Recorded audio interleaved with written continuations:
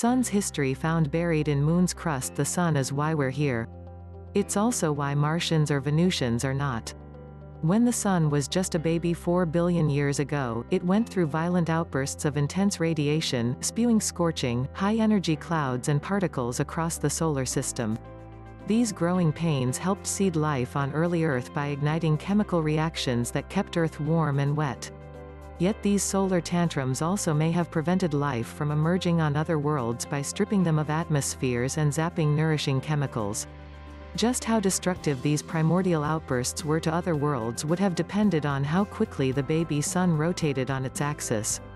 The faster the Sun turned, the quicker it would have destroyed conditions for habitability. This critical piece of the Sun's history, though, has bedeviled scientists, said Prabal Saxena, an astrophysicist at NASA's Goddard Space Flight Center in Greenbelt, Maryland.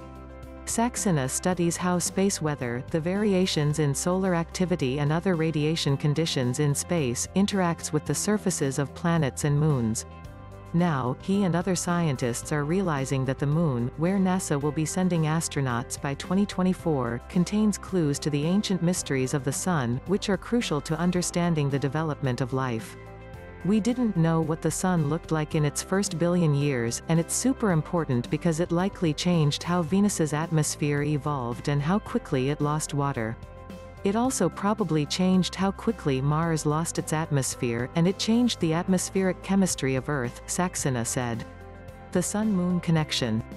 Saxena stumbled into investigating the early Sun's rotation mystery while contemplating a seemingly unrelated one. Why, when the Moon and Earth are made of largely the same stuff, is there significantly less sodium and potassium in lunar regolith, or Moon soil, than in Earth soil?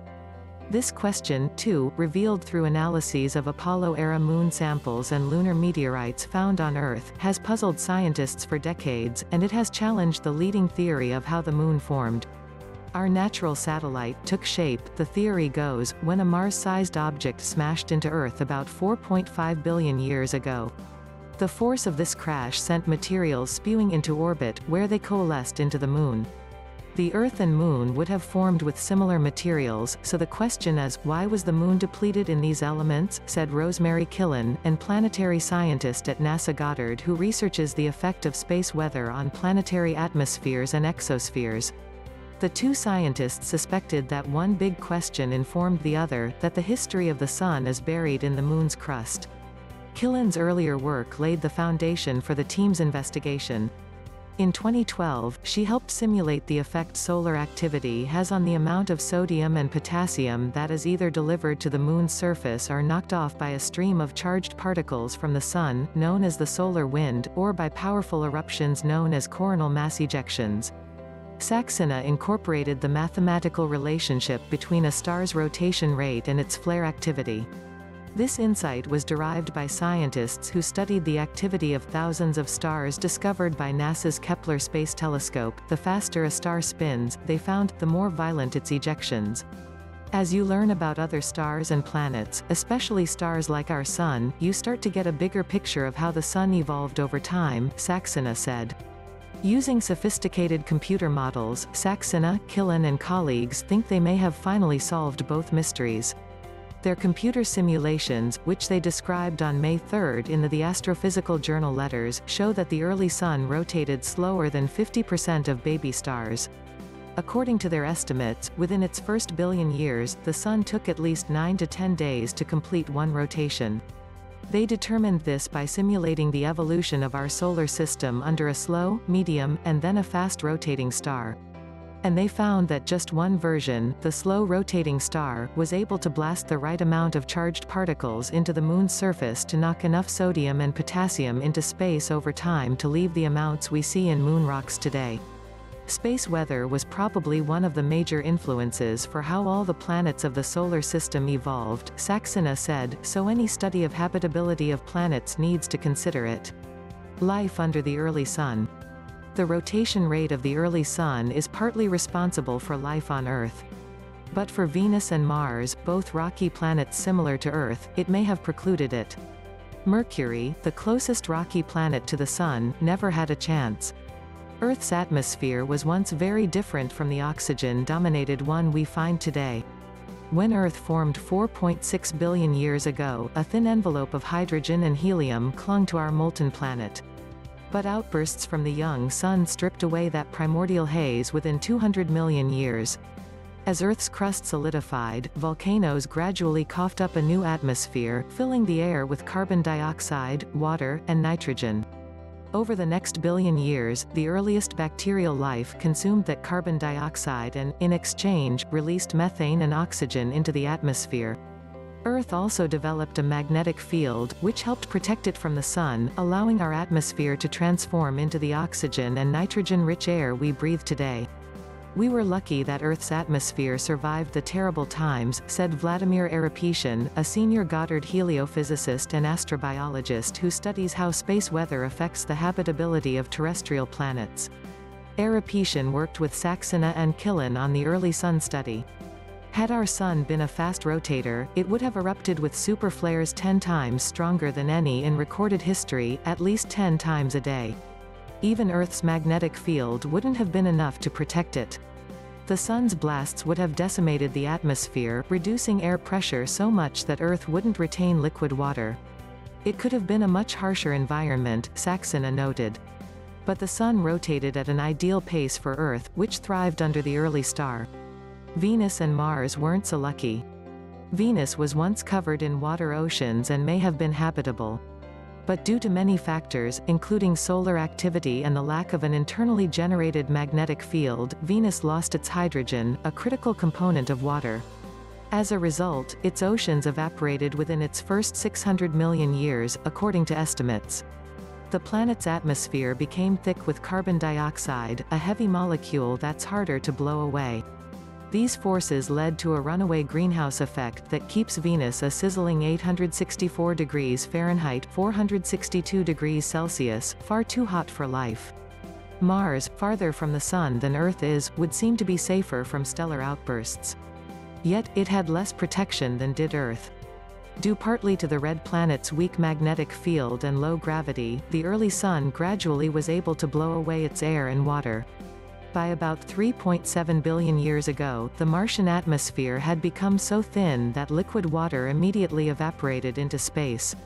Water still exists on the planet, frozen in the polar caps and in the soil. After influencing the course for life, or lack thereof, on the inner planets, the aging Sun gradually slowed its pace and continues to do so. Today, it revolves once every 27 days, 3 times slower than it did in its infancy. The slower spin renders it much less active, though the Sun still has violent outbursts occasionally. Exploring the Moon, witness of solar system evolution. To learn about the early Sun, Saxena said, "You need to look no further than the Moon, one of the most well-preserved artifacts from the young solar system." The reason the Moon ends up being a really useful calibrator and window into the past is that it has no annoying atmosphere and no plate tectonics resurfacing the crust, he said. So as a result, you can say, hey, if solar particles or anything else hit it, the Moon's soil should show evidence of that. Apollo samples and lunar meteorites are a great starting point for probing the early solar system, but they are only small pieces in a large and mysterious puzzle. The samples are from a small region near the lunar equator, and scientists can't tell with complete certainty where on the Moon the meteorites came from, which makes it hard to place them into geological context. Since the South Pole is home to the permanently shadowed craters where we expect to find the best preserved material on the Moon, including frozen water, NASA is aiming to send a human expedition to the region by 2024. If astronauts can get samples of lunar soil from the Moon's southernmost region, it could offer more physical evidence of the baby Sun's rotation rate, said Aripetian, who suspects that solar particles would have been deflected by the Moon's erstwhile magnetic field 4 billion years ago and deposited at the poles, so you would expect, though we've never looked at it, that the chemistry of that part of the Moon, the one exposed to the young Sun, would be much more altered than the equatorial regions. So there's a lot of science to be done there.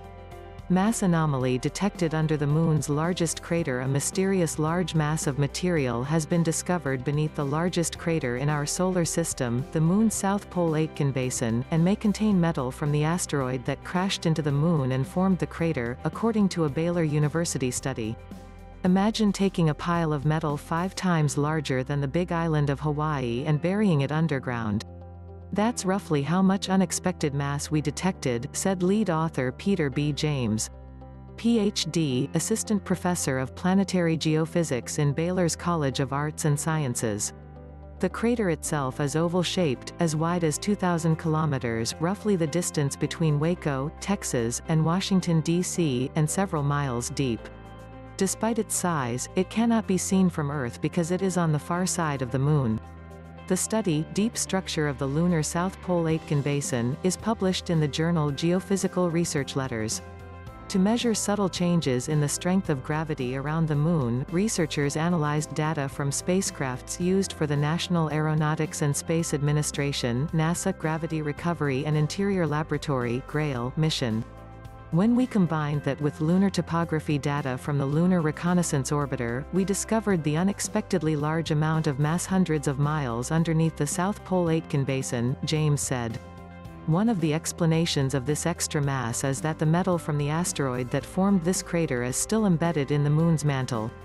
The dense mass, whatever it is, wherever it came from, is weighing the basin floor downward by more than half a mile, he said.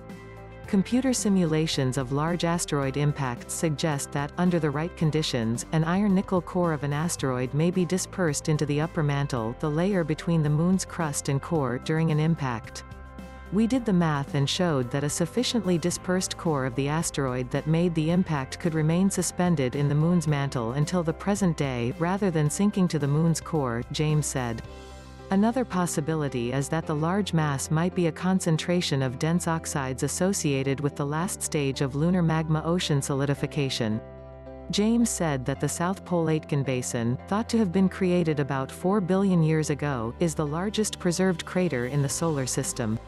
While larger impacts may have occurred throughout the Solar System, including on Earth, most traces of those have been lost. James called the basin one of the best natural laboratories for studying catastrophic impact events, an ancient process that shaped all of the rocky planets and moons we see today. This research was supported through the NASA Gravity Recovery and Interior Laboratory (GRAIL) science team. Co-researchers were David E. Smith, Ph.D., Principal Investigator for the Lunar Orbiter Laser Altimeter on board the Lunar Reconnaissance Orbiter, Paul K. Byrne, Ph.D., North Carolina State University, Jordan D. Kendall, Ph.D., Goddard Space Flight Center, H. J. Malosh, Ph.D., Purdue University, and Maria T. Zuber, Ph.D., GRAIL Principal Investigator.